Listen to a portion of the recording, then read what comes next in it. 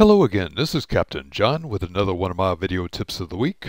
If you sail into an anchorage and you find that you need to keep swing room to a minimum, or if you know that you have heavy weather on the way, you'll want to set more than one anchor. Today I'm going to show you how to deploy two anchors in something called the Modified Bahamian Moor. In this technique, you will deploy two anchors from the bow spread between 45 and 60 degrees apart. Drop the first anchor and fall back to your calculated rode position. Remember that you want to use at least 7-to-1 scope or 7 feet of rode for each foot of water in moderate conditions. In storm conditions, increase rode length to 10 feet of rode for each foot of water or a 10-to-1 scope. When you are at this point, cleat off the anchor rode and back down under power or backwind the mainsail to set the first anchor deep into the seabed.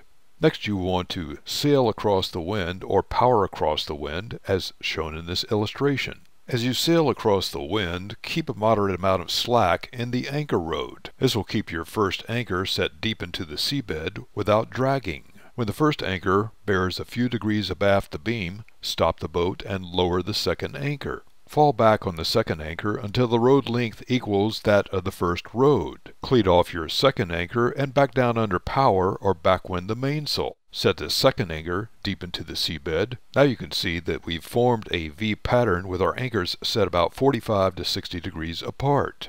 As soon as you have your anchors set into the seabed, check for dragging.